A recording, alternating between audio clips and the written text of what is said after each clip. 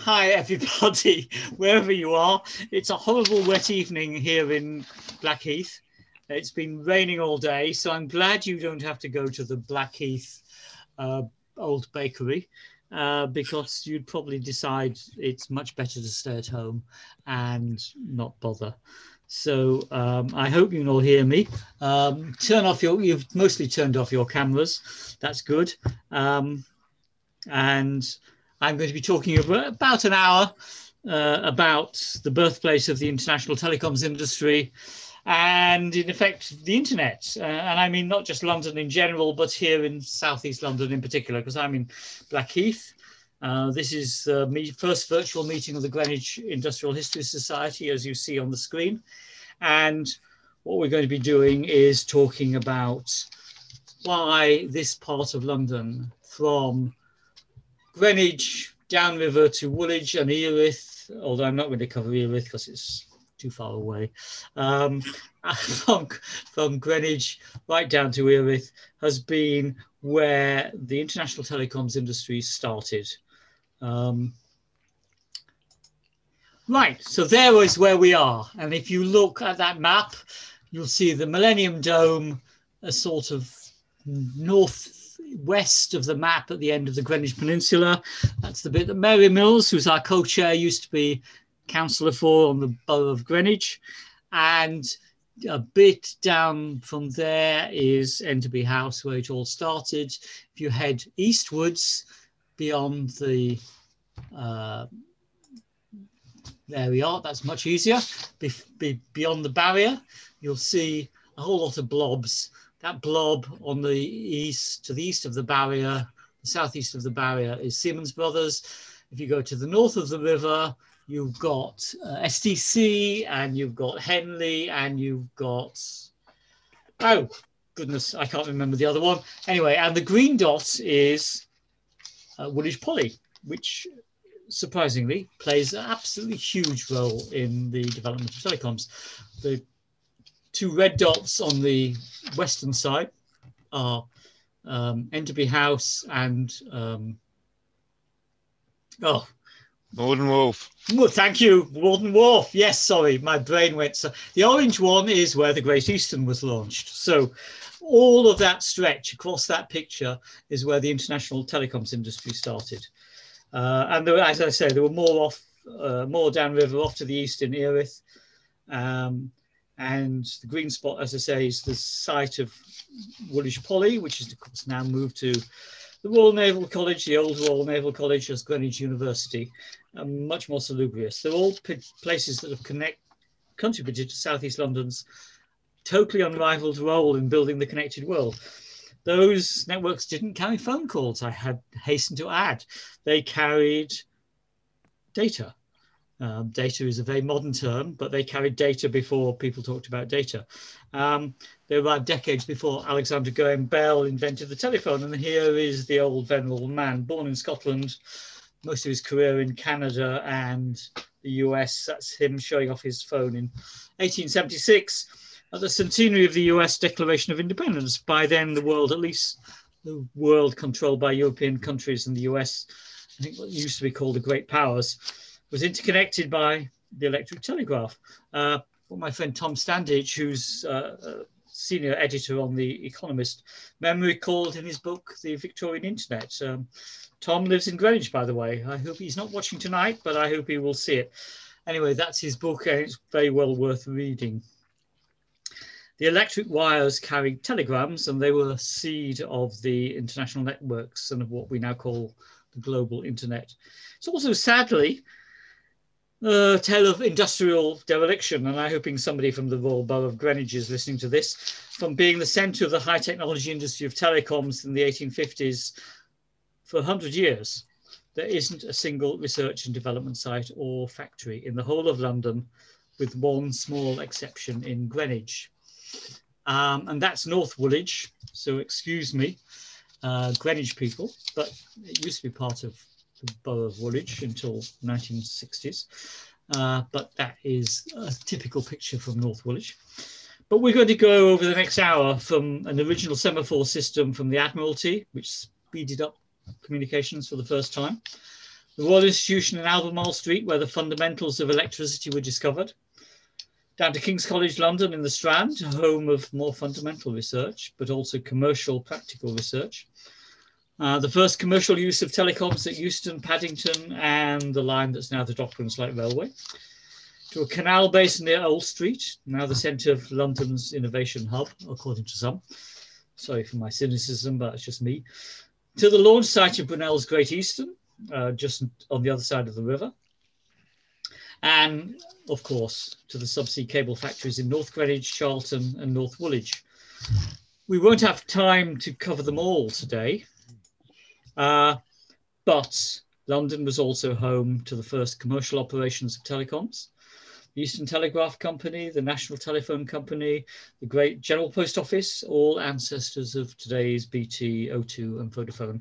And if you read some of the fancy blurb from BT these days, it says it's the oldest telecoms company in the world because it traces back its ancestry to one of those telegraph companies that were born in the 1840s and 50s. There are also other telecoms research and development and manufacturing sites in London, as well as the Greenwich factories I'm going to talk about now.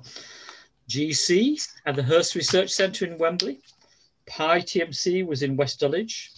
And of course, the Post Office Research Centre in Dollis Hill, where Tommy Flowers, born in Poplar, designed and built the first digital computer in the world during World War II, working with the code breakers at Bletchley Park.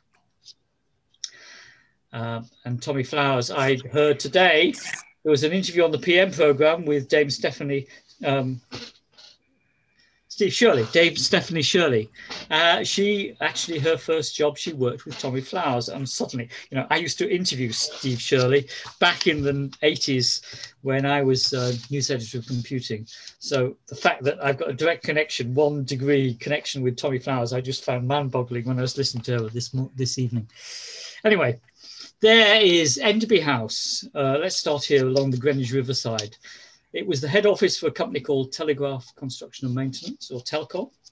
And it was the biggest maker of submarine telegraph cables in the world. And it connected people from 1850 onwards. And that dates back to 1850 or before. This is what it looked like 70 years ago. This is taken from their centenary book.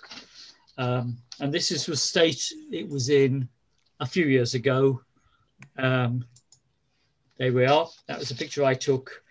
And I noticed Mary Mills used that picture a few days ago in her book, in her latest book, which I'll talk about later. When the successor to Telcon, Alcatel Submarine Networks, had sold off most of the land for development, including Enderby House. The house, as you see, was virtually unprotected until a few of us, mostly connected with the Greenwich Industrial History Society, started spreading some of these pictures around. And that's a picture I took literally 40 years ago, almost 40 years ago, 1981, 2 pictures. That's the whole complex from what was then STC, with some of the loading gear, which is thankfully still there, which was how they took the cable out of the factory onto the cable ship. The picture on the right is the John W. Mackay, which was moored there for many, many years. And unfortunately, I've got some slides somewhere, but I haven't been able to find them over the last few months. They're buried somewhere in the slide box. But that's the gear, that's the end of the boat, the stern of the boat where the cable came out. And you can see the scars there, and it ran through into the sea. But there we are. That was a thriving industry. Only 39 years ago, I took those pictures in 1941 during a GIHS trip down the river to look at all the developing riverside industrial archaeology. GIHS is the Greater London Industrial Archaeology Society. In this talk, I'm going to take you through London's role in the invention of the electric telegraph and the expansion of the telegraph networks across the country and then across Europe. And then the bolder step across the oceans to North America and to India and beyond. And then, and that's where Greenwich comes in, because all that adventurous, pioneering, innovative stuff, Riverside London led the way and continue to do so until relatively recent years. And sadly, almost nothing is left It happened because the UK, London in particular, had the scientists and, oh, there's another picture. That is Enderby House, again, 39 years ago. There is the loading gear. The John W. Mackay had gone, but there's Enderby House on the left. There's part of the Alcatel factory, or STC factory, it probably still was, on the left, and another part on the right. And it was a huge complex, which I will show you more of later. It happened because the UK and London in particular had the scientists and the engineers and the capital investment and the excess of materials, including a substance that comes from the sap of trees in Malaysia, which I'll talk about later. And of course, London had the global, political, military and economic role that made rapid communications not only possible, but also essential. There we are, there's Enderby House. That's a recent picture, just to give you a heart that what we've been doing in the Greenwich Industrial History Society and our allies around Southeast London have actually helped. Anyway, there's me. That's me a long, long time ago. I'm Alan Burkitt-Gray. Many decades ago, I did a degree in physics and electronic engineering, but I decided I was better at writing about technology than actually doing it. And since graduating in 1973, I've been a journalist covering the business of technology, working for publications such as The Engineer and Computing. And since 2000, I've worked as an editor at the Euromoney Group in Bouverie Street, with the last publishing company in the Fleet Street area, working with its telecoms publications and getting involved in its events. Next week, that's about the 21st of October, I'll be moderating a panel for Capacity Europe, which is one of our biggest events. And that's a virtual event, just like this one is. I haven't actually been inside my office since the 31st of March. But occasionally I'm invited to talk about telecoms on the radio or TV, and that was me talking about Huawei in February. But I'm going to show you the effect of telecommunications, particularly on the delivery of information, not just news, but strategic, political, and financial information. That's information technology, as we'd call it today. And to support my argument, let's look at two historical events in the early 19th century. Death of Nelson on Victory. First, the Battle of Trafalgar, 21st of October, 1805. It was a naval battle off the southwest coast of Spain, and the Admiralty didn't get to hear about it, either the battle itself or Nelson's death, until the 6th of November. That was 2.5 weeks later. Of course, you know, by then they'd started bringing his body home in a barrel with brandy, I think, to preserve it. And of course, finally he was buried. He was laid in state at what's now the Royal Naval College. He eventually went up into the city. And then nearly 10 years later, the Battle of Waterloo. It was a bit closer, just outside Brussels, on the 18th of June, 1815. First news reached the Minister of War in London on the evening of 21st of June. That's 3 days later. 3 days after France was defeated and Napoleon had been captured. It was reported, as you'll see here, on the 22nd of June in the Morning Post. Now, of course, you can physically travel now between the centres of London and Brussels in 2 hours, and messages over the internet, and I checked earlier today, between the two cities take 3 milliseconds. That's 3 thousandths of a second to go from Brussels to London. And that's just carrying the news to London in the early 1800s. Consider the time it took then to carry the news to the rest of the country. For all of human history and prehistory, the fastest way of delivering news and information was via a rider on a horse. According to research by Dan Bogart, and this is his map, an associate professor of economics at the University of California, Irvine, the travel time between London and Manchester was about 90 hours in 1700. And by 1787, it had fallen to 24 hours. Still a long time. Biggest improvements to the speed of information was the development of the turnpike roads, well-serviced roads on which horses and carriages or stagecoaches could travel fast. But the horse was still the limiting factor. Put some sea in the way and you're in trouble, as I showed with these figures about the Battle of Trafalgar and Waterloo. It was even worse at the end of the American War of Independence. Britain and the US signed the Treaty of Paris on the 3rd of September 1783. Congress ratified the treaty on the 14th of January 1784, which was months later.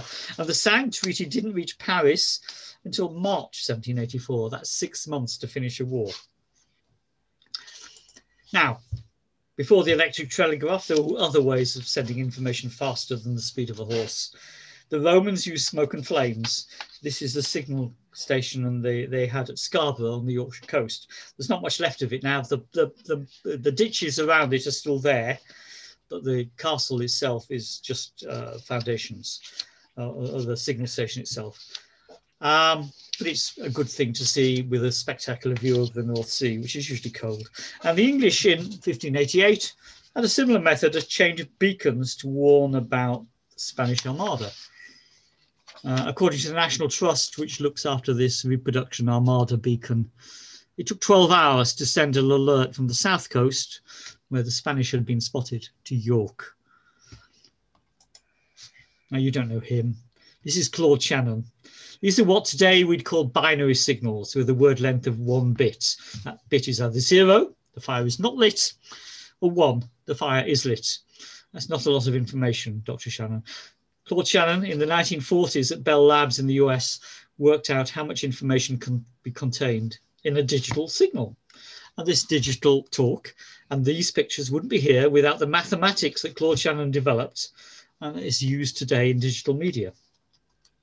Bell Labs, by the way, is of course named after Alexander Graham Bell.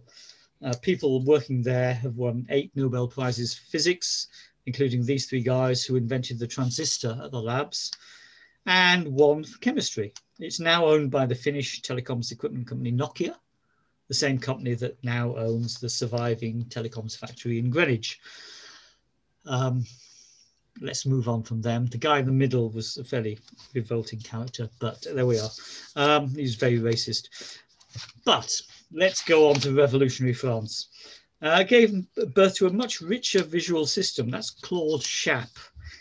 More than just the Spanish raiders are coming, or the Saxons are coming from across the North Sea, but whole sentences.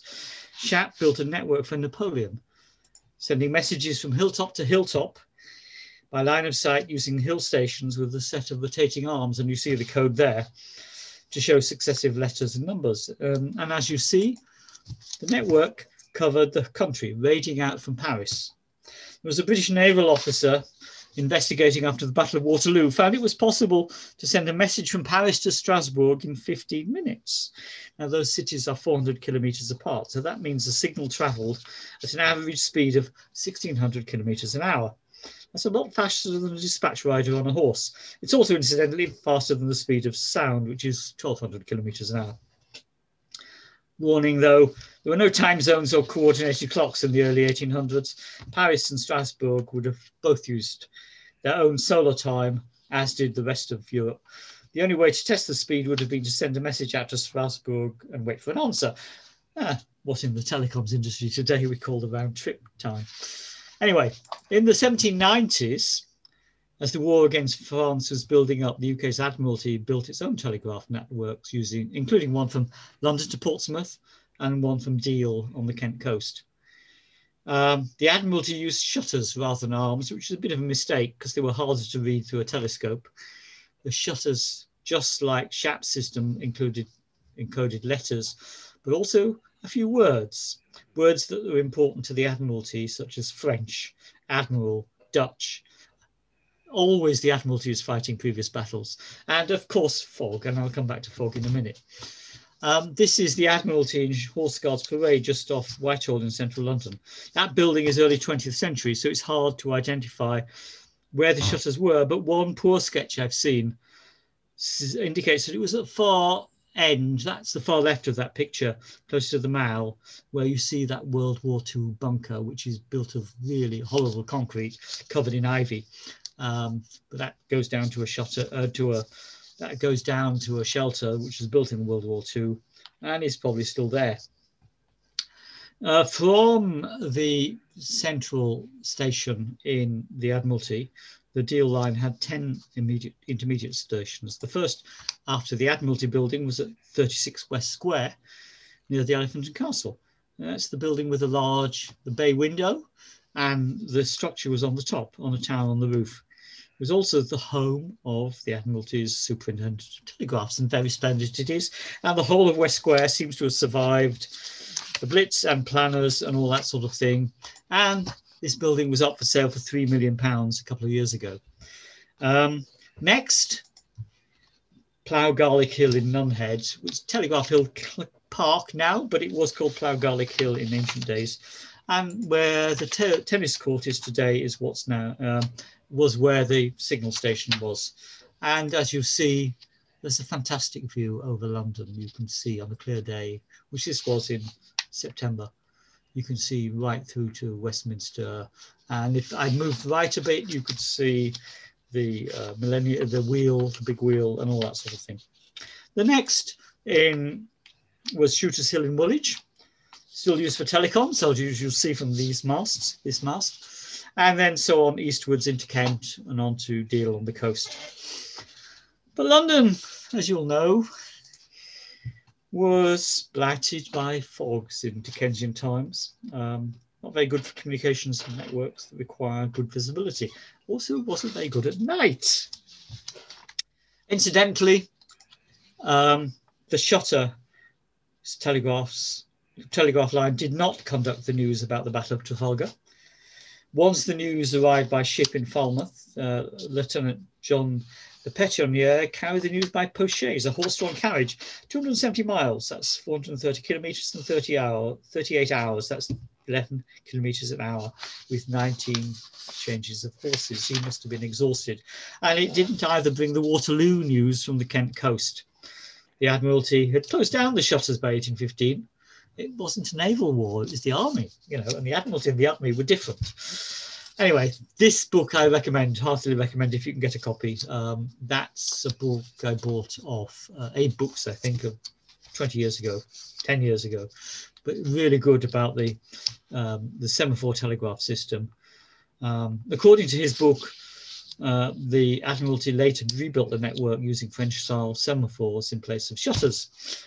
And that was it for a few years until our ancestors in London, and it was London, developed the electric telegraph. And their work created the telecoms revolution. But let me come back to Greenwich and give you a statistic. And I think it's an astonishing statistic. Between 1850 and 1950, so it's first century, this company beside the Thames in Greenwich made not just the pioneering Atlantic telegraph cables, but 82% of all the submarine cables in the world. That number, of course, includes the production of what was Siemens Brothers just down the river in Charlton. The companies merged in 1935 in the depths of the Great Recession because there wasn't enough business for the two rival companies. But by the time they celebrated their centenary in 1950, the year before I was born, they were the powerhouse of submarine cables. And what a legacy we've lost. There's still a factory, as you see, top right on the Greenwich Peninsula site, and now it makes repeaters for today's optical fibre subsea cables. I contend that that's the oldest continuously operating technology production site in the world. Sorry, that's a long-winded paragraph, but I can't think of another factory in the world that's been making a high-tech product for 170 years. There is its front, and you'll see, if you look at the picture at the left, that's the same facade as existed 70, 80 years ago, whenever that picture was taken. It, of course, then extended all the way down to the river, and you'll see somewhere Enderby House right on the riverfront, and you'll see that pier at the centre right, which is where the ships loaded. So that is just such a historic factory. Most of it is just disappeared, apart from that bit you see at the right-hand side of that picture. Alan, that photograph is 1946. Thank you. Thanks, Stuart. Yep, I got it in the 1950 book on the centenary of Telcon. So I knew it was a few years before that, but I didn't know a year precisely. And so that's Woolwich and Greenwich's huge role we'll be coming to in the invention of optical fibres, the medium that carries not only this meeting, but the internet across countries, below the sea, onto the streets, into our homes. But why? Why did it all happen in London? Largely because a fortuitous combination of people in the Royal Institution in Albemarle Street, which you see there, and in King's College London, in the Strand, only 10 minutes walk away, 5-minute bus ride, and the presence of entrepreneurs here in London. The Royal Institution and King's College were the places where the fundamentals of electromagnetism were developed, the science and technology that were used in the electric telegraph and later in electric motors and in telephones. And these were the people: Humphrey Davy, top left; Michael Faraday, top right; Charles Wheatstone, bottom left, and William Fothergill Cooke, bottom right, all contributed to London's importance as a centre for the development of telecommunications. Let's introduce them one by one. Davy was born in Penzance in Cornwall in 1778, as industrial historians will know only too well. Cornwall led the world in the use of technology, steam engines to pump out tin mines. He became a laboratory superintendent in Bristol, and by 1801, he was at the newly founded Royal Institution, which you've just seen, experimenting on galvanism, in other words, the power of electricity. He was a fellow of the Royal Society at 26. That's where we all think how much we've been failures in life. That's just half the average age when scientists, all men in those days, were elected to the Royal Society, and that average age has stayed the same, except there were rather more women than there were then, which means a few women, but not many, but there were none in 1801. Michael Faraday, born in 1791, so 13 years after Davy, in Newington Butts near the Elephant and Castle. And I don't know where exactly. There doesn't seem to be any record of where he was born.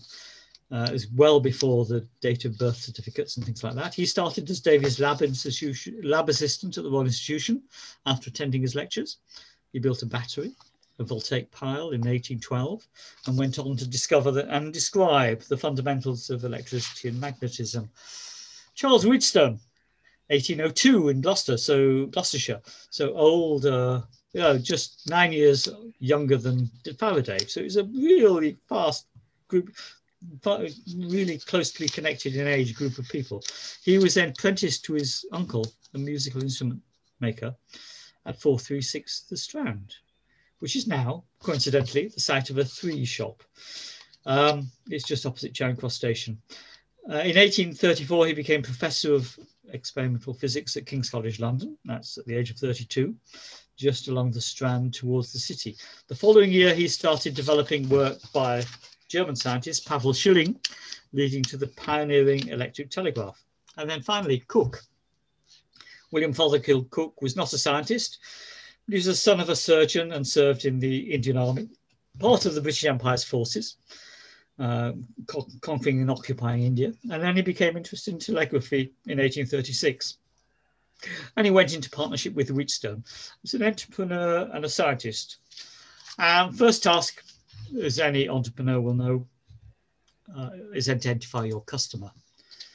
Who needed the electric telegraph in 1837? One obvious candidate, the railways. Cooke and Wheatstone found customers with the London and Blackwall Railway, which pioneered the route that is today covered by the Docklands Light Railway from the city to the Isle of Dogs, as well as the London-Birmingham Railway, which you'll see here from Euston, and the Great Western Railway from Paddington.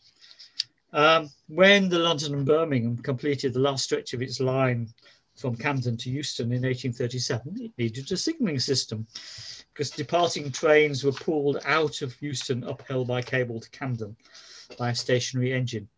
Cooke and Wheatstone tried out their telegraph as a way of alerting the engineer in Camden to haul away. This was the GWR in Paddington, opened from Paddington to Maidenhead in 1838, and as a high-speed railway, it needed reliable signalling. The electric telegraph was ideal.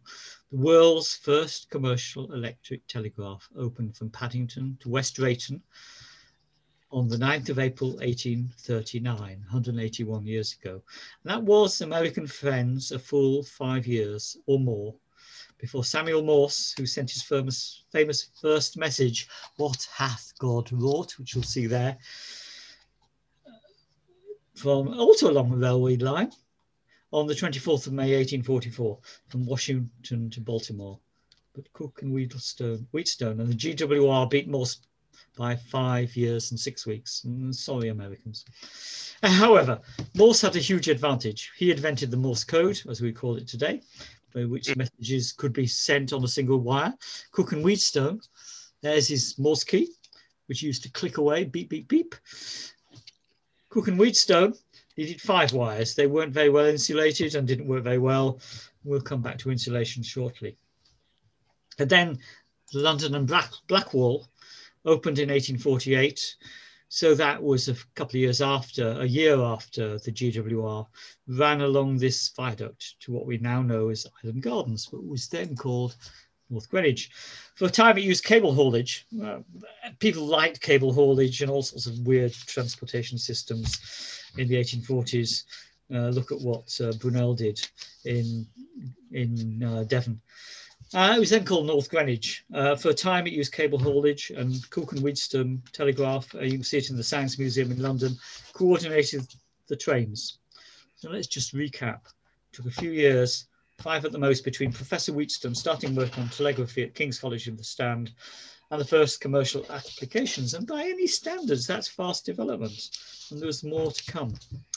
In 1846, Cook, the entrepreneur, set up the electric telegraph company. This technology wasn't just for railways. It had a commercial application. It allowed companies and governments and individuals to send commercial and political and private messages. Births, marriages, deaths, things like that. That's what my grandparents always regarded a telegram arriving as signifying a death in the family. And that was in the 50s and 60s.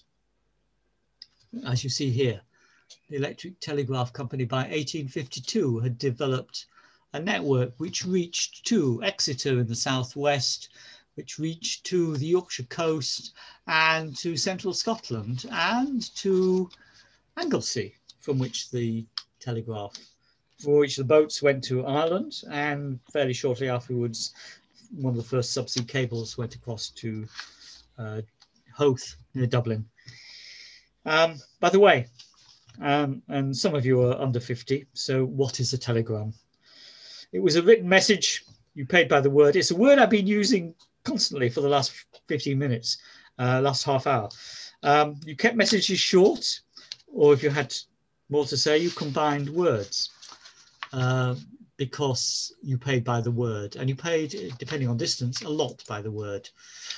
I'd recommend you to read this book, Evelyn Waugh, 1938, Scoop. This talks about William Booth, who was mistakenly sent by his newspaper, the Daily Beast. He was a country life writer to a war in East Africa. His editor sent crisp messages in what they called at the time, telegraphese. Booth had no idea what this was all about. He wrote back long rambling replies like that. Well, any news very wet here, yours, William Booth. Waugh was an obnoxious racist, but if you filter that out, it's worth reading. You sent a telegram by going to the post office and handwriting your message on a form. You paid your cash over the counter. Then a telegraph operator in the back office would tap it out. It was very public on a Morse key or on a keyboard. It meant the people in the post office knew what you were sending. My late mother used to have a friend who worked in the post office, main post office in Goole, and they could also plug into people's telephone calls and listen to what there was a phone box just outside, and they said, "Oh, I wonder what she say," and they went and listened in. This was in the 50s, I think. Anyway, what did they look like? The message was routed through the network, often had to be rekeyed and sent to the nearest post office to its destination, where it was written out by hand on another form or printed out on a paper tape in block capitals and stuck down. And then somebody would get on a bike like this. This is right by the main post office, which is not there anymore. It's now a bank, but that statue of Rowland Hill is definitely there. It was there a couple of weeks ago.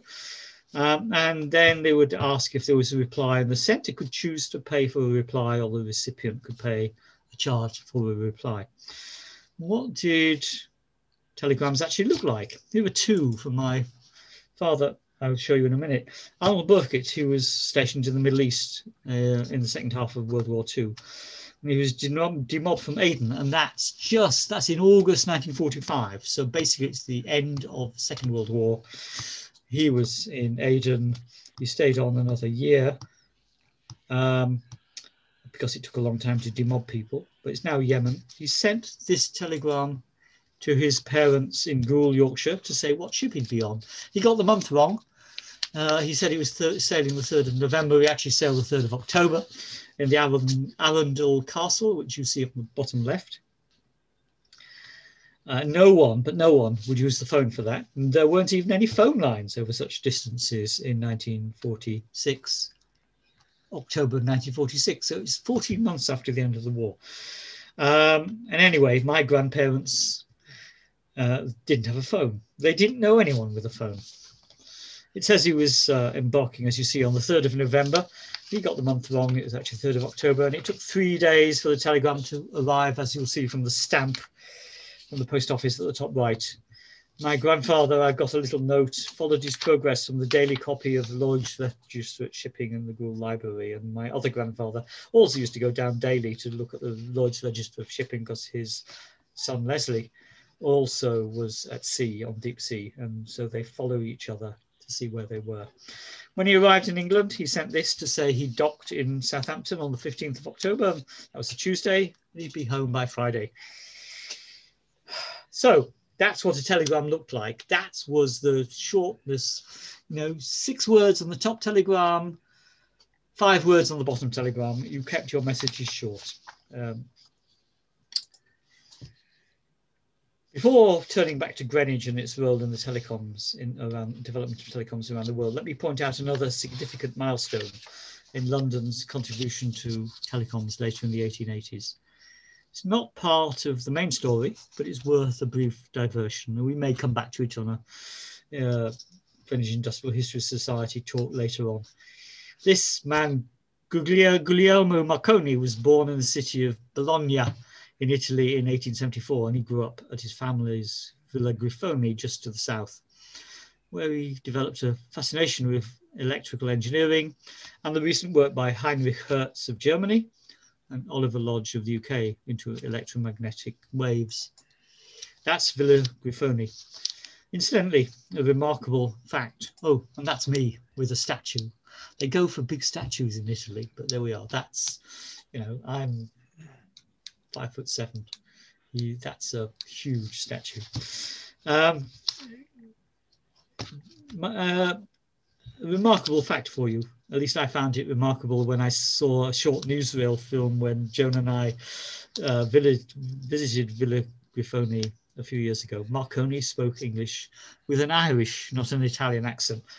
Quite logical when you think about it. His mother was Annie Jameson of the whiskey family, so he learnt English from his mother. So he spoke with a perfect, slightly northwestern Irish accent. Villa Grifoni is now a museum maintained by the University of Bologna, one of the world's oldest universities. It's the place where the term alma mater was devised. At the end of the 1800s, at the end of the 1800s, London was where Marconi came to commercialize his invention. He was half Irish, which in those days, before independence, Irish friends and family, meant that through his mother, he had UK ancestry.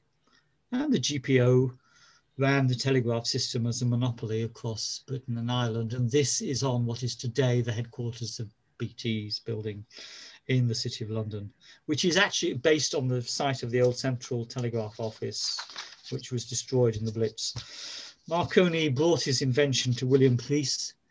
There he is. That's Marconi, sorry, not William Preece. Preece was the chief engineer of the GPO in the city. Preece and the GPO welcomed Marconi. Unlike 30 years before, when the same engineer told Alexander Graham Bell there was little need for the telephone in London as we had enough messenger boys. That's wireless, and it's a bit advanced for us at the moment. So let's go back to bits of wire. You have to connect things by wire. Fine, up to a point when you can string them along poles, along railway lines. Those provided great way leaves, or across rooftops, and that's Stockholm. This is where all the wires came into the main telephone and telegraph exchange in Stockholm. Quite a sight, horrible in the wind, even worse in some of the deep frosts you get in Sweden, in Stockholm, in January and February every winter. I can imagine the ice bringing the cables down. Anyway, but fine, back to the early telegraph companies. They built their networks along roads and railways as far as they could, but there's a bit of a problem when there's sea in the way. So water conducts electricity. So if you run a cable underwater, the water short circuits the connection. The answer is this. This is the leaf of the gutta percha tree grown in Malaysia. It's related to the rubber tree, but has slightly more interesting applications. Like rubber, and that's some people in Malaysia gathering the sap from a gutta percha tree, or gutta percha trees. It crystallizes into a hard material. Malaysians used it as a material from ancient times, but John Trudeskant brought it to Europe in 1656.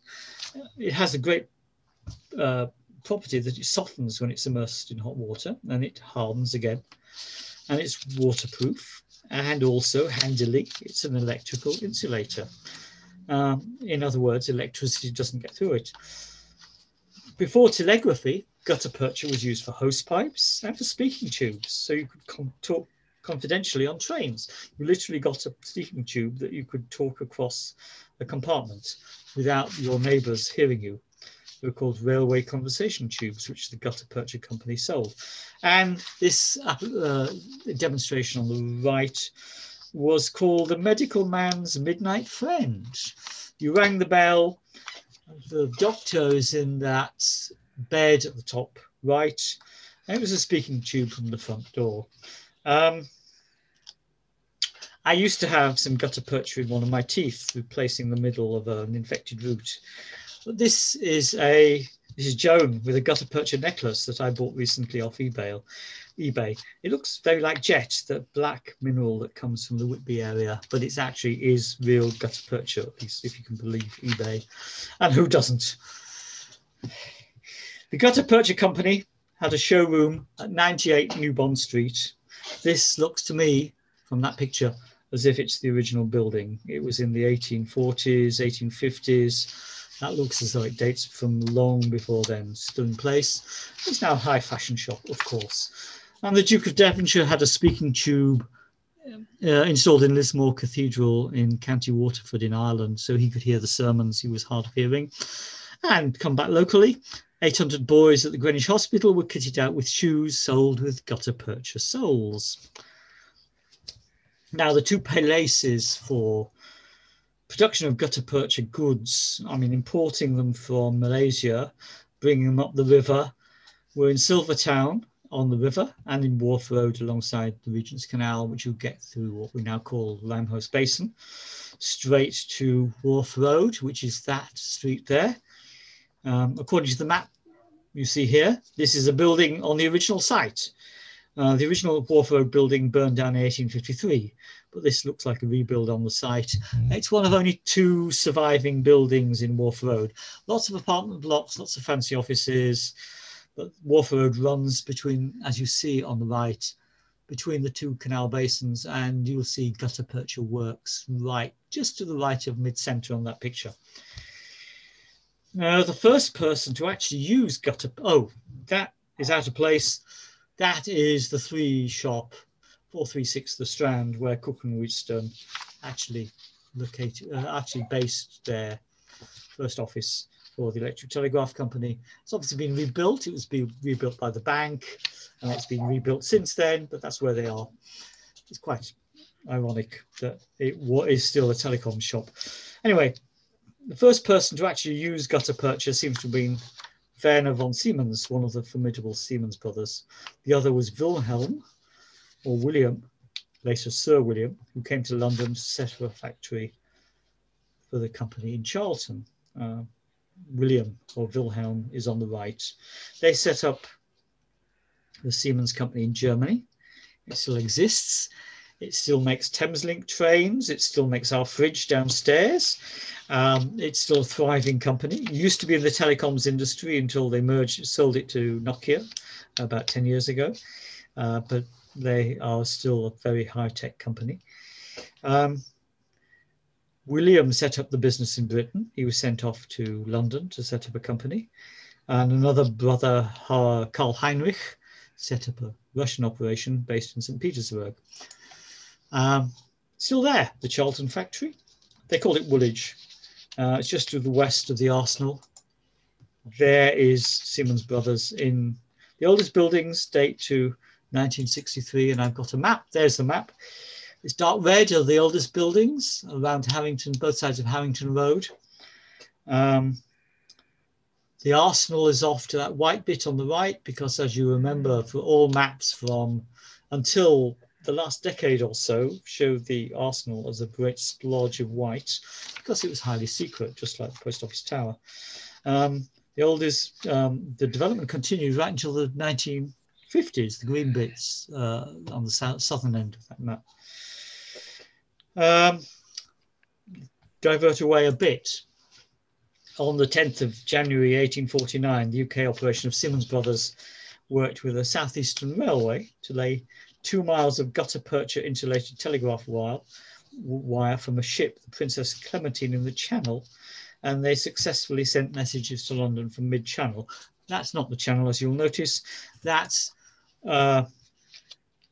Greenwich. That's the Royal Observatory.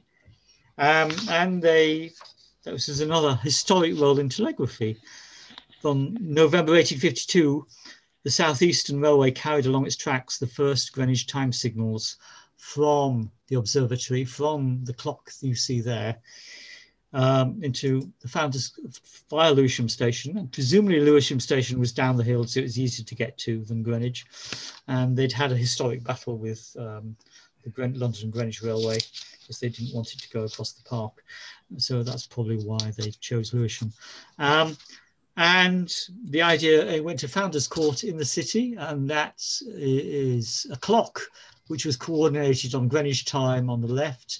In the middle is the clock last Sunday, and on the right shows a time ball just like the one in Greenwich to this day. The time ball's not there anymore, I'm afraid.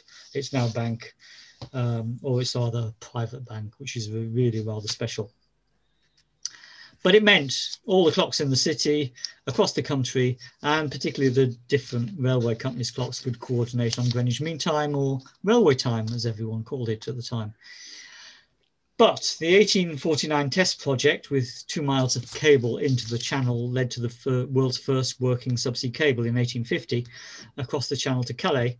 It survived only a few hours before the insulation gave way and the message became garbled and then non-existent. The second attempt was better, with cable made by initially Wilkinson and Weatherly in Wapping High Street, and then after a patent dispute in Gateshead at Newell and Company, and then on the Surrey Canal at Cooper and Company. I haven't been able to find the exact location. I've searched lots of maps of the Surrey Canal. I haven't been able to find the gutta-percha works that became Cooper and Company, but no matter. By 13th of November 1851, Dover and Calais were connected by telegraph, as they have been, apart from in times of war, ever since. The gutta-percha's company's insulation was vital, and within the first 2 years, the company supplied 1,300 nautical miles of cable. That's 2,400 kilometers. As I said, in 1853, the Wharf Road factory burnt down. In 1854, the following year, much of the operation moved to Malden Wharf in Greenwich. One of their neighbours on the west side of the peninsula was another cable maker, W.T. Hanley, which later moved to North Woolwich, where there is still a Henley Road. And it's go there on, I went there on a wet day in August. On a wet day in October, it's even worse. It is really depressing. It's just completely derelict. There is Henley Road, and that's it. A series of mergers saw the creation of Glass Elliott in Greenwich at Enderby House. alongside the Gutta Percha company in Malden Wharf, and it rebuilt its Wharf Road factory. Say the building's still there. That's Enderby House. A few years ago, that's Enderby House, probably 20 years ago. It's named after the Enderby family. There is an Enderby, there's another picture of it with some of the Telcon, STC, Alcatel, whatever name you want to give it, factory. And that's another picture when it had been abandoned, that bit had been abandoned, and the local vandals, and you see two of them there, were breaking the glass. A great amusement. Fortunately, this bit, which is the cable loading mechanism, is still there, protected by a good fence. The Enderbys, who were they? They were mentioned in Moby Dick, and they were whalers. And there's an Enderby land in Antarctica. There you see it circled. Whaling was only the second most repellent trade carried on in the Deptford and Greenwich bank of the Thames, second to slavery. As you might know, many of the big houses in this area were funded from the profits that local people earned from trading in human beings, including the Manor House in Lee, which was once Lewisham's local history library, but is now a community-run library. And John Julius Angus Stein, who built Mycenae House near the Blackheath Royal Standard and is commemorated in pubs and wharfs and all sorts of other things around the area. He also earned his money from slavery. Anyway, let's move on. This is Cyrus Field. With land-based telegraph cables covering much of Europe and North America and linking Britain to the mainland of Europe via that 1851-1852 cable, the next big project was across the Atlantic. The financier behind this project was Cyrus Field, an American, now commemorated in this short, rather disappointing street in the new development behind Enderby House. This pioneering cable was 2,500 nautical miles or 4,600 kilometres, was built by Glass Elliott in Greenwich and Newells in Birkenhead. The Greenwich cable was put aboard HMS Agamemnon, an aging British ship, while an American ship, the USS Niagara, took the Birkenhead portion. They started in 1857, but the cable snapped. They started again in 1858. The ships started off by meeting in mid-Atlantic. There were a few more breakages by August. The American ship had reached Trinity Bay in Newfoundland, which you see there, which is a British colony at the time. It wasn't even part of Canada.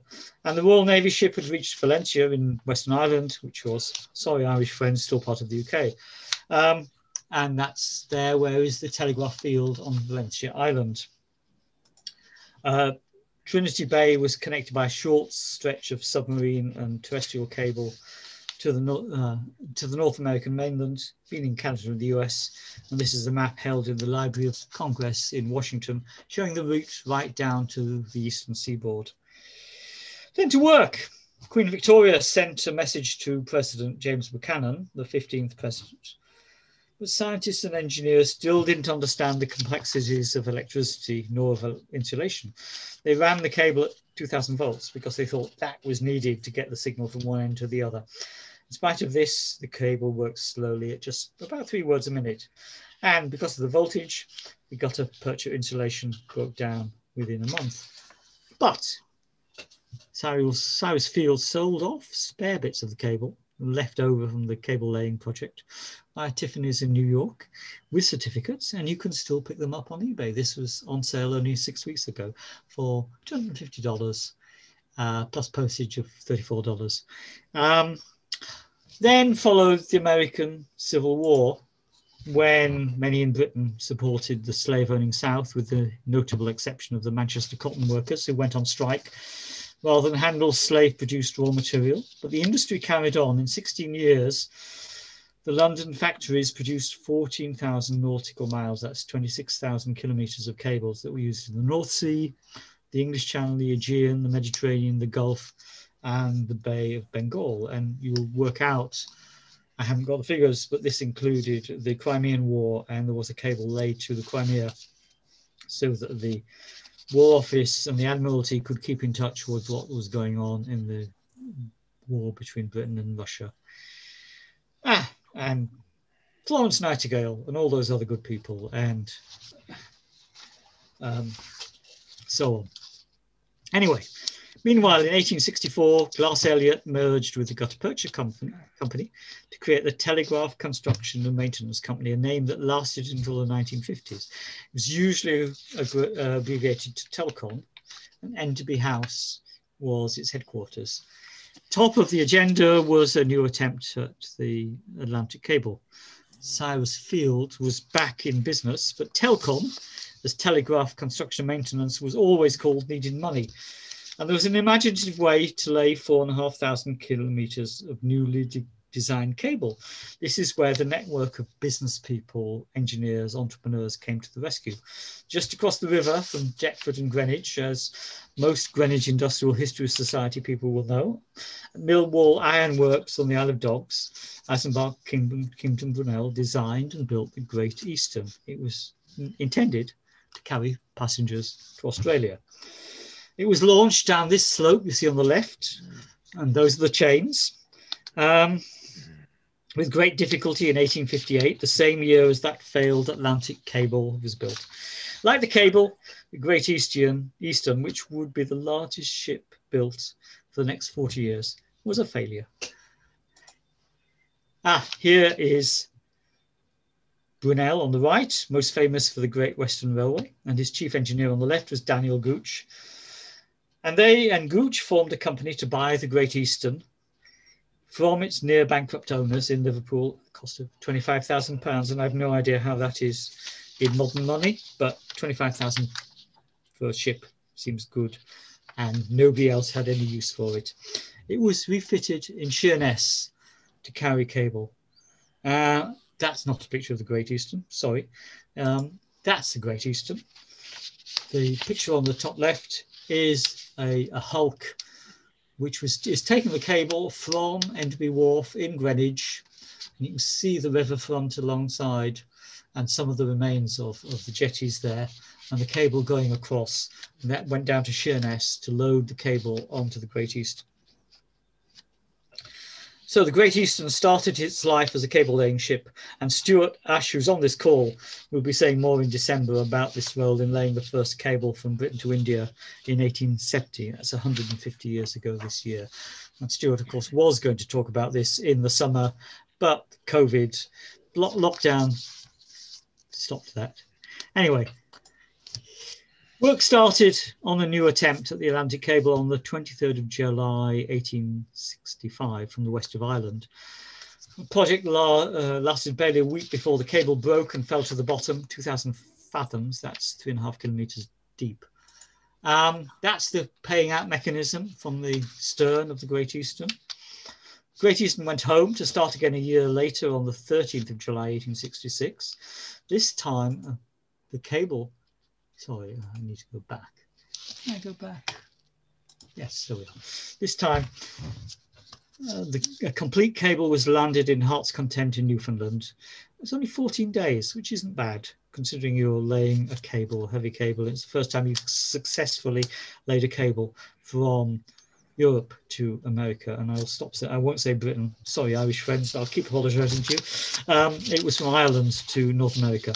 The cable was connected, and here's the clever bit. The ship then went back to grapple up the cable that had been lost the previous year.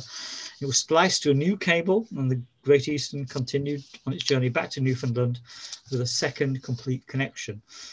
From no cable to cable across the Atlantic in just a few weeks since then, and Stuart will no doubt correct me if I'm wrong. North America and Europe have been connected by the electric telegraph without a break, by telegraph and then the phone and now the internet in 170 years, near enough. More, 174. One thing that hasn't changed is how the cables are landed at the beach at each end. These are some pictures of cables being landed throughout the last 150 years or so. That's a very early picture in, I think, Newfoundland. That is Tat 1, the first transatlantic phone cable in the 1950s. This is from about 10 years ago, and I can't remember which cable is. Sorry, as an editor of a editor-in-large of Telecoms magazine, I get these all the time. But actually, one of the last, this one on the bottom right, is from earlier this year when the Cook Islands in the South Pacific were connected by cable for the first time ever. And they are enjoying access to the internet. They have had access via satellite, O3b, which is called the Other 3 Billion. It's run by SES in Luxembourg, and it's a nice little constellation of satellites with they're quite low in the sky, so they're really quite fast. And they provide. I had a conference call with somebody in the Cook Islands who was head of that project a couple of months ago. It was a really good connection, but now they've got fibre all the way from the Cook Islands to Hawaii, and then it connects to the Trans-Pacific fibre connections into the US and into Asia, and they're connected into the world, and it's brilliant, and they're really loving it. Anyway, let's go back down the River Thames to Siemens Brothers. The British arm of Siemens Brothers was German-owned, but on the 4th of August 1914, World War I broke out. That's their ship, that's their cable laying ship called the Faraday, which is why I guess the factory is called Faraday Works. For such a huge operation, it took more than a year for the legal situation to be sorted out. The company was in enemy property and it was put in British hands by January 1916. So that was a year and 4 months or so. There's another story I'll divert you with. 4th of August 1914, Britain declared war on Germany about 11 o'clock at night. By the early hours of the morning, the post office had sent out its cable ships into the English Channel to grapple up the German telegraph cables, which went to northern Spain and onwards to North America via Spain, and cut them. And then they stole them. They used them to connect to Britain later on. But they cut off Germany from North America within literally hours of the war being declared. And there's a modern story I can tell you with, if we've got a moment, and I think we probably have. We've got about 10 minutes to run. What happened? I was talking to somebody earlier this year who's very well connected in the telecoms industry about the conflict or the dispute between China and the US, and we were talking about the United States blocking Chinese telecoms companies from operating in the US. Companies like China Mobile, China Telecom, China Unicom, and they've lost their licenses or been refused licenses. And this person said to me, what happened right at the beginning of the First World War? What's the first British act of war? And I knew what he was talking about. And that just sent shivers down my spine. But anyway, let's move on to, after the armistice in 1918, the Woolwich Siemens remained a British company. It sold its operations in Stafford in the Midlands to English Electric, and Siemens Brothers reformed an association with Siemens of Germany. It bought a new cable laying ship you see on this book cover. That's where the map came earlier, the plan of the factory. Times were tough, and in 1935 it merged its cable business with Telcons just up the river in Greenwich. The new company was called Submarine Cables Limited, but the Telcon name survived, and I've got a book, the centenary book, which still uses Telcon. And then, of course, in 1939, the war started again, and Siemens Brothers, again, British-owned, British-controlled, was enemy property, but was reclaimed by the British government. And here's a fascinating picture taken by the Luftwaffe, the German Air Force, showing the Siemens Brothers factories as targets for bombing, even though they had been German-owned. And there was a lot of other things going on like that. STC, we will come to later, was owned by an American company, ITT, which also owned a plane-making company in Germany and Standard Electric Lorentz in Germany. And so German planes were bombing, owned by ITT in America, were bombing factories in Britain owned by ITT in America. Anyway, much later, that's a bit of the whole site around Siemens Brothers. That, in fact, it's quite interesting because it's right at the far eastern end of that map, which is Submarine Cable Depot, Post Office Telegraphs, it says. And that's still called a cable depot. So I can imagine that And Skane, Stuart might know better because he worked on the site. You see the telegraph works stretched out along there with the depot, which is presumably where they handed the cable over to the post office for laying. But the building is still there. I mean, it's an amazing bit of historical Greenwich and Woolwich, or Charlton. I can give you some information about that. At the end of Waterspite Road, that place, it was the depot for maintenance of the British telecom, the post office. The post office, yeah, exactly. Post office ships were moored off there, and they went out to repair cables that got damaged in the North Sea from there. And that was there as a depot through to about 1970. Right, so it dated back, as you see from the date at the bottom right of that map, to 1890, probably earlier, yeah. 1881, I think. I'd need to look it up. But it was the post office maintenance ships. The cable didn't go across to that factory. From the factory, it went out on the laying ships, and when the lay was completed, there was spare cable left, which was discharged back into the depot for the next 25 years of maintenance. Excellent, thank you, Stuart. Anyway, much later,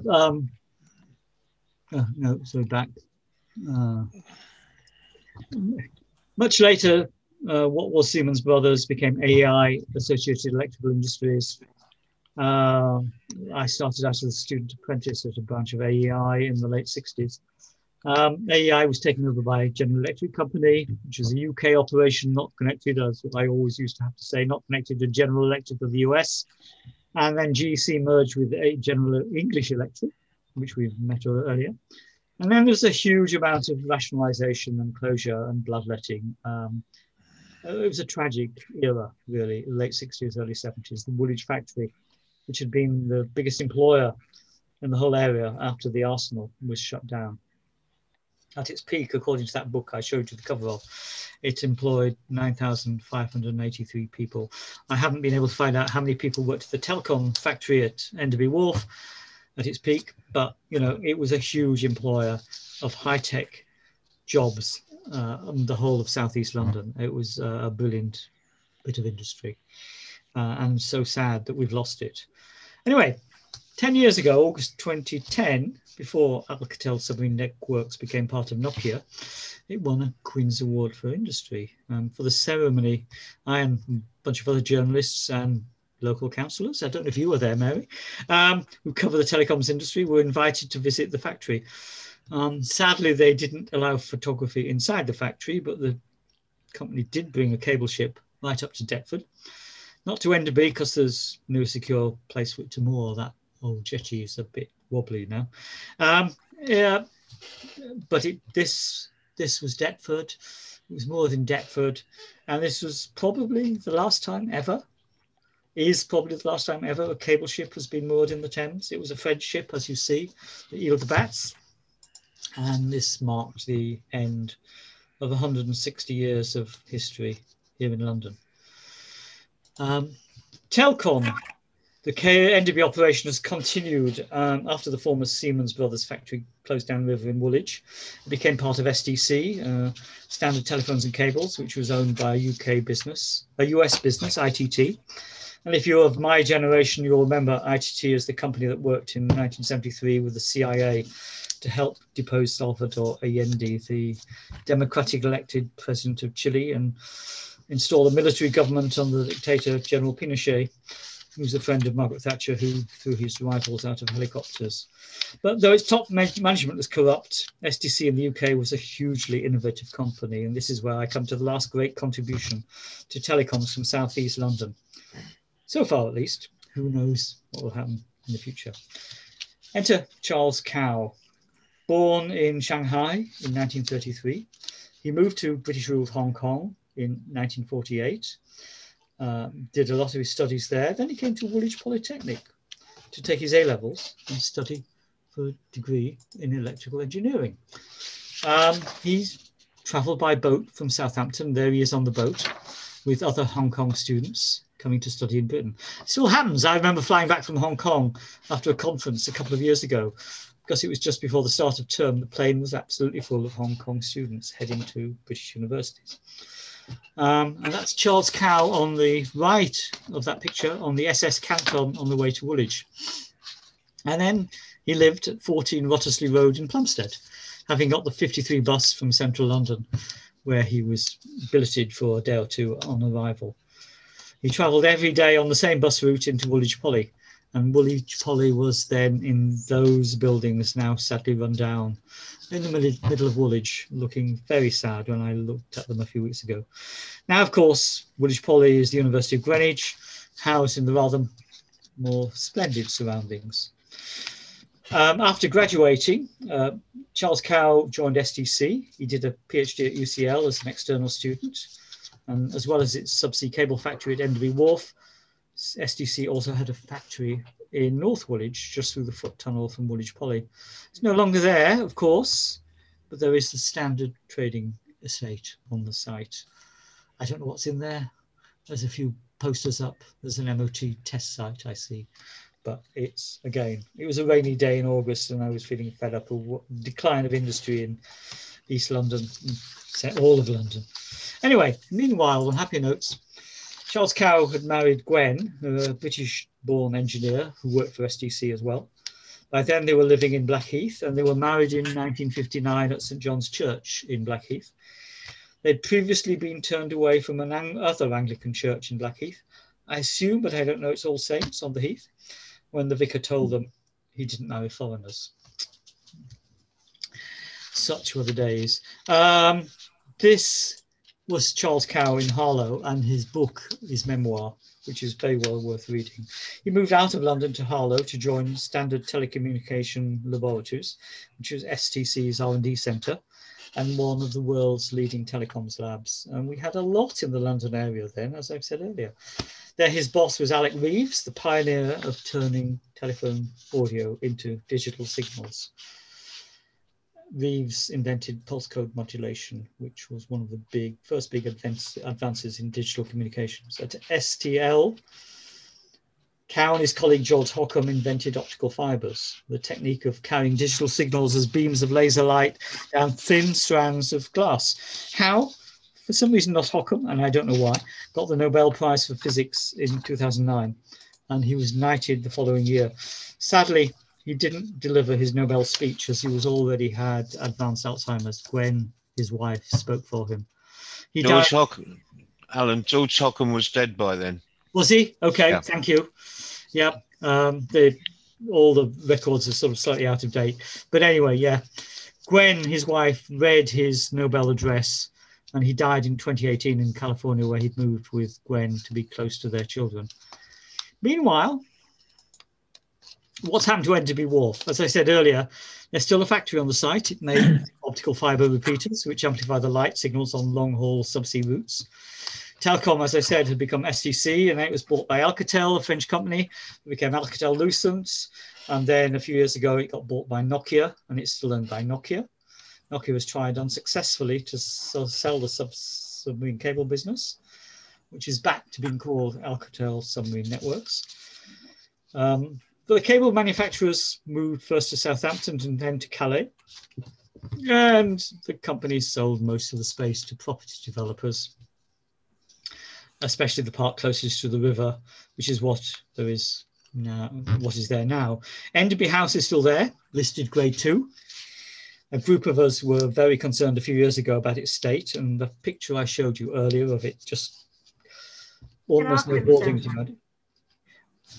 A few years ago, it had no security, no hoardings, and it would have been an easy for an arsonist, say, to break into a weekend during a weekend and set fire to the place. That's not unheard of with development sites, but I'm making no aspersions about the developer.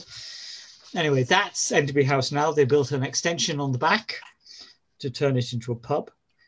We created a stink in Greenwich Industrial History Society with other interested people like Mary, who's our co-chair, and Stuart and others. And the developers saved the building. And this was what it was like in September 2020, just last month. It was eventually destined to be a pub, though the pandemic has delayed any opening. Before the development started, we talked to the developers to suggest that they should pay tribute to the site's history with some street names and building names. I'm not sure that we've been entirely successful, but that's the development site with some of those horrible flats where the factories were in the old days. We now have Cable Walk, and we have Telegraph Avenue, and we have Morse Lodge. I'm not sure if Morse Lodge is connected to Morse of Morse code. And there's even a Samuel Enderby factored. There were three Samuel Enderbys. The first died in 1797, the third in 1829, well before electric telegraphy. But there was a real ship called Samuel Enderby that's mentioned in Moby Dick. Samuel Enderby was also the grandfather of General Gordon, as of General Gordon Square in Woolwich. And the story has it that he spent his last night in Britain before going off to Sudan to fight against people who were trying to win independence. Sorry, my politics are coming out here, but there we are. He spent his last night in Britain in Enderby House. What became of STL in Harlow, you might ask? Well, Harlow is happy to acknowledge its role in optical fibres in this welcome sign on the town's boundary. That's my daughter Mary, by the way. She and her then fiance, now husband, cycled there from their home in Wimbledon when they were planning their wedding reception at the Gibbard Garden in Harlow in May 2019. STL, the home of digital communications and optical fibres, was razed to the ground after a Canadian company, Nortel, bought it and then went bust. It's now a trading extent, at least there's a data centre there. And for all I know, this very presentation is coming to you via the computers held in that data centre. It's called Cow Data, but the locals in Harlow have no idea who Sir Charles Cow was. They call it KO Data. And there's no mention of Charles Cow on the website either, which is sad. And that's it. So if you would like to ask questions, I will stop sharing the screen. And if you want to ask questions, you can raise your hand or call away. Has anybody got some questions to ask or not? Or shall I just go on with promoting the next two presentations that we have in this series? Sorry, can I just ask about the plans, mate? Roland Silcox. So I used to work at Roland, yes. Factory in Woolwich, and also the Telcon factory down the bottom of Christchurch Way there. It's not called, well, Christchurch Way is now a block of flats. So it's Telcon Road, Telcon Avenue or Telcon Way or something. Yeah. Okay, anyway, I was just going to ask about the buildings, the first original buildings on the north side of Bowater Road. Is there a preservation order on those buildings? Is there something going to put them into a pristine look? I will have Stuart, because Stuart has been very active in trying to preserve these buildings. Stuart, are you still there? Yes, I'm here. Yeah. We're talking about the Faraday Works, which is only a 5-acre site of what was 28 acres of the Siemens factory.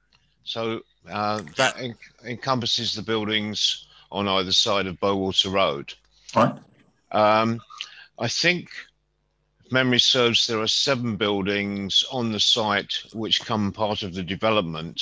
And U&I's original application was to knock down one of those. U&I is the development company. Yes.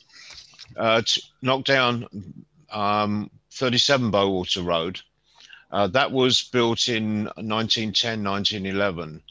And it's the one that goes north to south at a slight angle in the L shape, if you remember that part of the building. But that, for some reason, Historic England put a preservation order on it, and it's now, I think, a Grade 2 listed building. And it was the one building that they were going to knock down. They were going to keep the other 6 and are keeping the other 6. And the reason for knocking that one down was A, the angle that it was at, and B, because it was the oldest one on the site, they had problems with the foundations. So to get the maximum new housing units, they wanted to knock that one down and replace it with something that looked very similar, but at a right angle to the building that they were retaining, and put a lot of units in it. The situation at the moment is that at the Hardens Manaway end? Yeah, that's right. It's to the west end of the site. Yeah. Situation at the moment is you and I have gone back and looked at this and have reluctantly accepted that they have to deal with the preservation order on the building, and they are going to resubmit a redevelopment, maintaining all the buildings that they now own. So all the old buildings that are on their site will be converted and refurbished. So the details of that development is yet to be seen, but obviously it will change from the current application that's available publicly, because with the ceiling heights of the 37 Bowater Road, there's no way that they can get the same number of housing units in that block. So we'll wait with bated breath to see what they're going to do. But I think I have to say that you and I have worked with them on several projects now, and they go out of their way to make sure the historic part of redevelopment is remembered and commemorated within their developments. So I think you'd be pleased with what gets retained. Good. That's good news, Stuart. I have one other question, Alan, if I may. Go on. Yes, go on. The cable ship, the John Mackay, that was moored up at the bottom of the Telcon works there. It was alongside an office suite that I worked in for many years. I remember the office suite. I used to walk past it. Yeah. It was the low building that was literally adjacent to the wharf. When was the Mackay removed? I assume it's gone. It's gone and broken up. They took it. It was full of concrete at the time. Yeah, they took it up to the north. Probably get quite a bit of detail on her if Mary, go on. His address. Do you want me to answer that? Go on, whoever. Yeah, Stuart. Yeah. Which building was that the accounts block that you worked in? No, I was in a purchasing unit right adjacent to the just behind Enderby House, in fact, alongside the Thames. I looked out the window and there was the John Mackay. Yes. So when did the Mackay disappear? I remember it being there, and then it wasn't there. Sorry, I was working on the site at the time it went, so I'm just trying to establish where Ronald actually was. When you come up at the ramp from the main floor, on your right would be the Enderby House and the northwest block. You were in the building to the left, were you? Just if you're facing the Thames, I was to the right of that. Oh, in the northwest block. Yeah, it was a low unit. Oh yes, on the front of the alongside it, right on the front of it. Yeah. Yeah, I know that because I was in the block to the other side of the ramp because I was in the projects department. All right, I was in Hydrospace. Yeah. Well, see, we never talked to one another, did we? No, the John Mackay came back from her last lay, which was out in Australia. She laid a cable from Queensland up to Papua New Guinea in 1976. And when she got back from that, she was moored up onto the Dolphins. And she remained there until 1982, when she was towed away. And if you remember, the general manager of the site was at that time John Cottrell. Yes.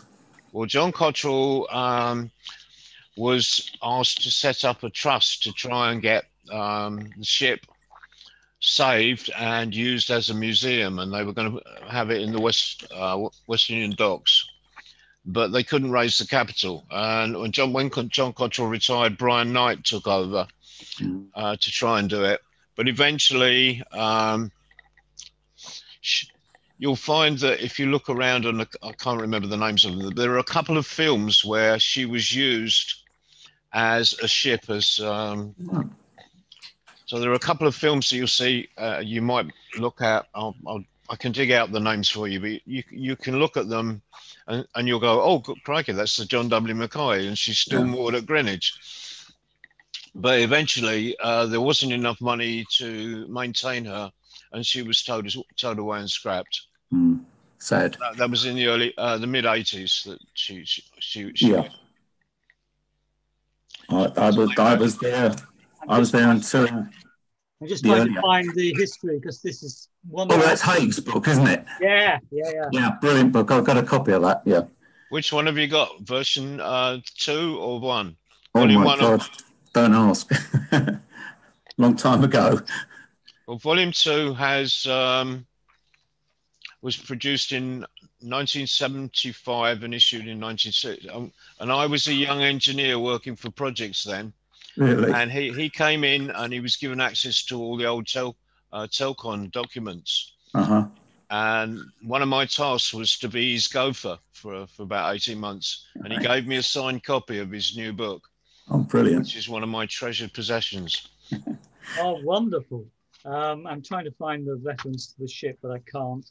But I have seen it before. But it's not a very good index. But John W. Mackay. I can tell you what page that's on. Give me a minute. There's a bit of detail about her. Mary, go on.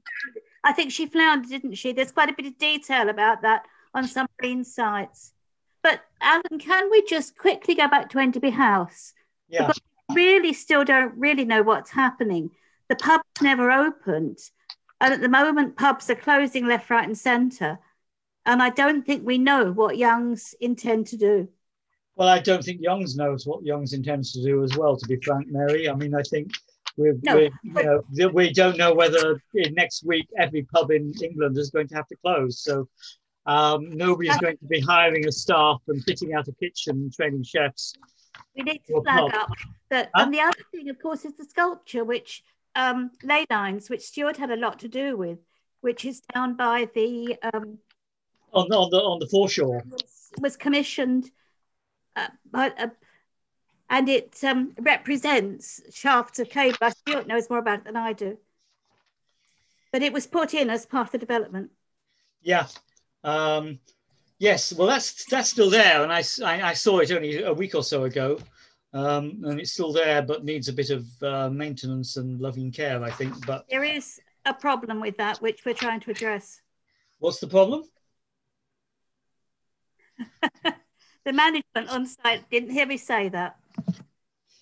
Go on. No, they're switching the. No, you don't interested in this, Alan. It's about the politics of what's going down on the estate.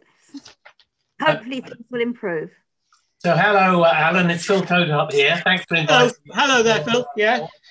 Being north of Watford, every time you said Greenwich, I thought you said Greenwich, so I did twitch. Sorry. Yes. But John, fascinating. Phil's an old friend who used to work for AT&T, by the way. So he's. But what I wanted to say was that you should probably have a chat with Niall Hickey, because AT&T and Alcatel heritage, he might, and fervent Charlton athletic supporter, he might have some. Oh goodness, of course, yes. Around to some of all this stuff, and he might be able to exploit some of his contacts to get some of the history and perhaps supply you with more pictures and anecdotes from the mad world of telecoms. And if you're going to continue with your delve through the history, then I can contribute from probably about 1985 onwards, with some of the mad things that went on in my neck of the woods. So anyway, thanks for inviting me to the call. It's been fascinating. Great. Thank you. Any more questions? Thanks, Phil. I can go back and answer Ronald's question now. Yeah. Page 270, the John W. Mackay. Right. Of the second issue, if that's what you've got. I've got the first issue, so I've got it on page 260. There you go. There it is. You can see that. Yep. Well, for both of the books, she would have been an active cable ship at that time. She didn't retire until 1976. Yeah. And she was owned by the commercial cable company, which was part of IT&T by then. Oh right, okay. Yeah. But then when STC moved over to Greenwich in 1970, they took over the commercial cable company. So that was part of the deal. So when they bought out SCL and became STC Submarine Systems, the commercial cable company became part of the, came under its umbrella. Great.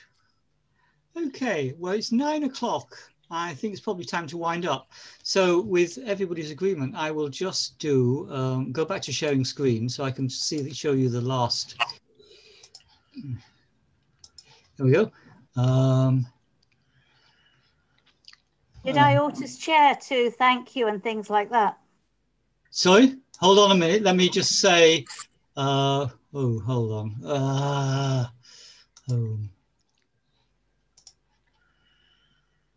Zoom sound, that's right. Hold on. Right, questions. We've done questions. There's a nice map. So let me just say, we've got 2 more virtual presentations coming up for the Greenwich Industrial History Society before Christmas.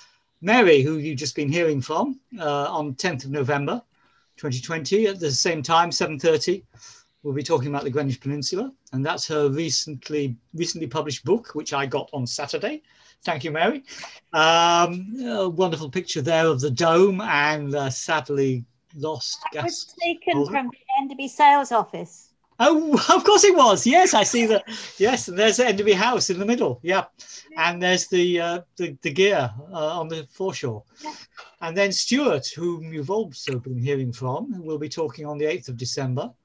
Stuart Ash on the Eastern Telegraph Company's really long cable system, the Red Sea line it was called, because it went through the Red Sea, I assume, all the way to India, and it went from the UK to India, and that's 150 years old this year, 1870. The anniversary was, and people like Porthcurno were celebrating it. The Porthcurno is where lots of cables used to land, still probably do, and there's a museum there, so it's had a tough time this year. So Stuart will be talking about the Red Sea line to India and fleshing out a lot more about this part of London's history in telecoms. And that's his book on John Pender, which I heartily recommend. John Pender was one of the senior businessmen in this whole industry around this part of London. So coming to that, we're recording this presentation, and we're recording Mary's and Stuart's presentation. Where they'll be, I don't know, but you can see our Facebook group, which Mary maintains. Search for Greenwich Industrial History on Facebook and you'll find it and you can join it. We have 656 members, which is just an astonishing number. And we also have a blog, so go there or just search for Greenwich Industrial History.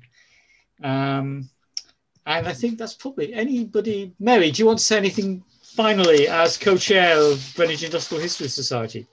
Well, one, to thank you for giving this inaugural talk and for running the Zoom system as well. That's all right. I've been living my life on Zoom for the last 6 months, Mary, and on Microsoft Teams, but Zoom is better. It's a great thing. I was only going to also say, if people have got any comments or anything, if they get in touch with us through the Facebook page, perhaps is easiest, and we can process them, and we can also, get questions and queries answered and all sorts of stuff. Just get in touch. Exactly, and as I say, I will be getting a recording from Zoom in a few minutes of the whole hour and a half, which is a bit mind-bogglingly long. So we're going to have to work out what's the best way of putting it up on the website, on the Facebook group. So you can watch it, and I need to trim off that first 15 minutes of just waffling. But I've got plenty of elements up there, and I need to learn how to work it. So much technology. Okay, everybody. I'm probably going to stop at this point and say good night to everybody. And look at the chats. There's some people getting in on the chat bit before you switch it off. On the chat, there's people saying thank you and talking about what their experiences. There's Roberta Ardham says, great talk, very interesting. Thank you, Roberta. Kim Bowden says, first time joining you. Well, it's the first time we've been virtual, so thank you very much. we hope at some point to be in the flesh in Blackheath. Maria Roberts says, thanks for an enjoyable and informative talk. And Indra Neil says, thank you very much, Alan. Great and informative talk. I could not help but mention that I used to live on Cyrusfield Street till August. Hey! And currently I work at Teledyne E2V, which used to be Marconi Company, which was originally founded by Marconi back in 1900s. And I was a student apprentice, as I said earlier, at AEI in Leicester, were in the late 60s, and that became Marconi as well. So we all have Marconi. Everyone has worked for Marconi at some point in their career. Even, I think, quite a few of you on this call. Yes. Okay. Phil, I think, worked for Marconi at one stage. Did you not? Maybe not. Okay. I'm going to stop waffling. Good night, everybody. Thank you very much for a fascinating hour and a half. Bye-bye. Alan, thank you. Good night.